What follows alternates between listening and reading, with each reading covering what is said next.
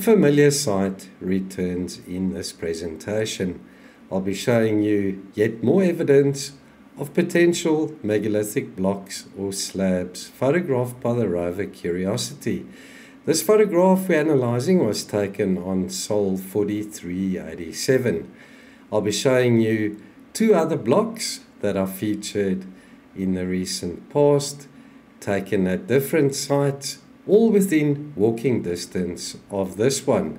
So let's have a look at the source, then we'll go through and I'll show you the artifact.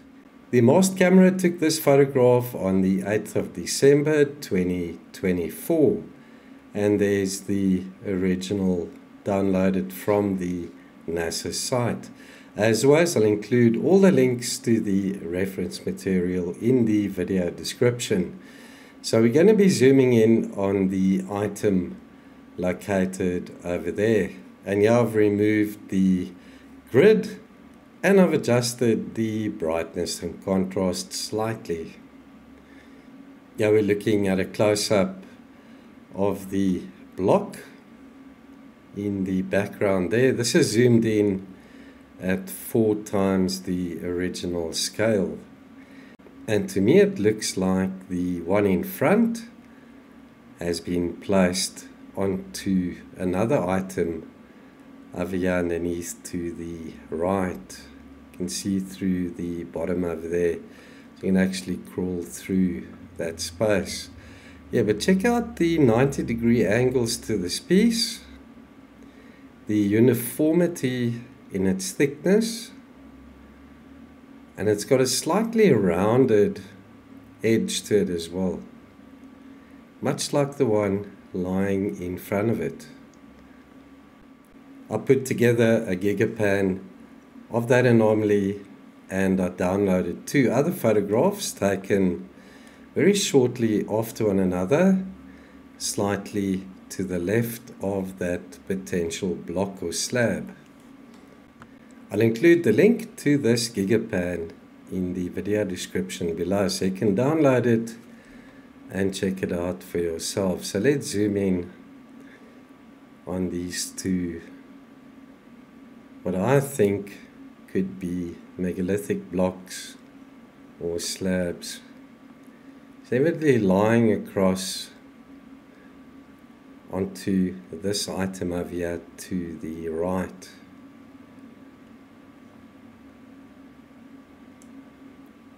And it is totally out of place. There aren't any other blocks in the vicinity close by that look like that item. Check out this over here too. It's got a very weird shape to it. It looks almost like it's a piece of sheet metal that's bent. Very strange. And this over here too, the rounded corner, so it looks very artificial.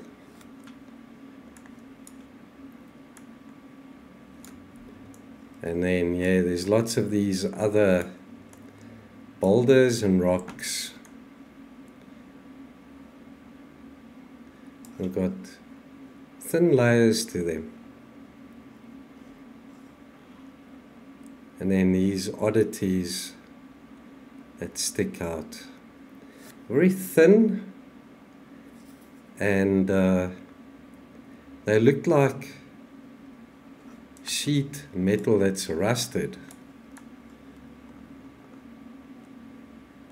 Get the rounded shape to this item as well.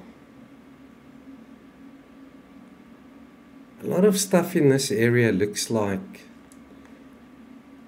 very old concrete slabs and blocks that have eroded away over time, but these are more pristine. It looks like they could be made of some type of other material, potentially marble. Let's briefly have a look at the 2 other blocks that are featured in the past. So The Mast Camera took this photograph on 2024-06-04, and we'll be zooming in on the blocks over there to the bottom left. Check out the neat edges to both these blocks, the one underneath it over there to the back, uniformity in its thickness, and nice right angles. And then the last one, the left navigation camera took this photograph on 2024-10-27, and we'll be zooming in on that block. Check out the geometry and symmetry of this piece. Very straight edges again, and neat right angles. This one looks slightly eroded, almost like plaster or cement. And here we zoomed in at 6 times the original size. So what do you think, folks? Are we looking at a possible destroyed structure or structures in this area where the rover currently is? We're looking at remains of ancient buildings. Many of you have commented on my recent videos. I haven't responded to everyone's comments yet. I'm just too busy at the moment, guys and gals. Thank you for your comments. I do read them, but I just don't have enough time to respond to each and every comment I receive. So please keep them coming. I do read them, and together we're forming a nice database of opinions and theories regarding the anomalies that I've been showing you on my channel, which today is exactly 7 years old. So thank you to each and every one of you who have subscribed to my channel, who've been following my work and research, and also provide thumbs up and comments. I do appreciate each and every one of you. Take care, everybody. I'll see you in the next one soon. Bye-bye for now.